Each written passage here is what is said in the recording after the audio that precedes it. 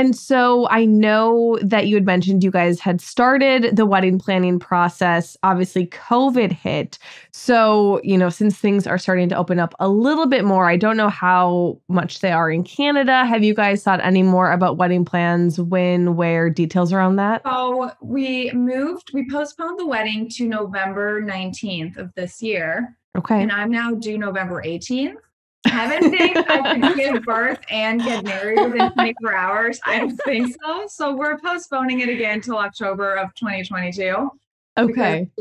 I feel like I need a whole year. Like, Mhm. I don't know what it's going to be like. This is my first baby. He's like, we could get married in the spring. I'm like, no, you don't understand. What a sweet man.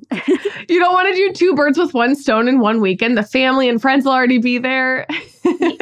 I'm little really stressful. scared about what's going to happen with him because he doesn't really fully understand what it's like to have a baby. Like, he's talking about going to the Super Bowl with a newborn. I'm like, it doesn't really work like that. They have to get their shots. Like, they can't just be out and about. Like, people don't even take their babies to the grocery store in the beginning. Like, we have to just take it easy and plan travels with a newborn, please.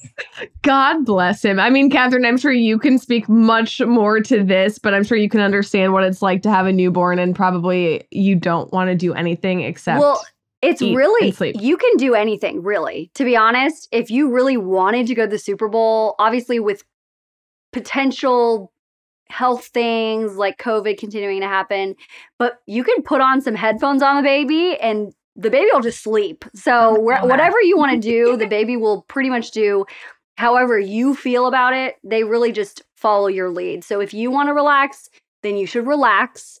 And if he wants to go to the Super Bowl, maybe he should consider not doing it this year.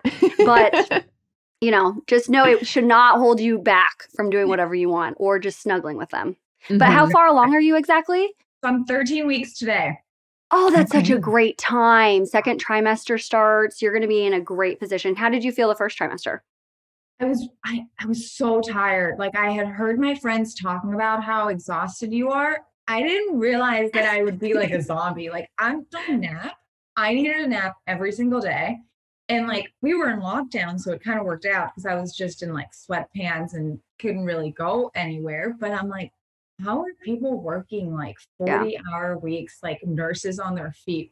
I don't understand because I literally can't function. And I was nauseous, but I didn't throw up. So it wasn't too bad. And then I had to do progesterone oil shots because they just wanted to still pump me full of all of the good hormones to make sure the baby was safe in there. So that was honestly the worst part because the oil just goes in really difficult. So I just had lumps and bruises on a while, but I'm done with those too. Which I do want to get into all of that because I kind of can relate to the injection part of things because I froze my eggs, which we'll get into. But don't they call trimester 2 the glory days? Is that what it's referred to as? Where it's you have a little bit more energy. You're not, as nauseous. It's just you kind of feel back to your normal self. So is that how you're feeling now, Astrid? Yeah, I'm back to normal. I'm working out again. The first trimester, I couldn't get on the bike. Now I feel like I'm getting back. Not often. I'm still using it as an excuse. But I would too. Trying every day. Are you the type of couple that wants to find out the sex of the baby, or do you want to be totally surprised? We're gonna wait.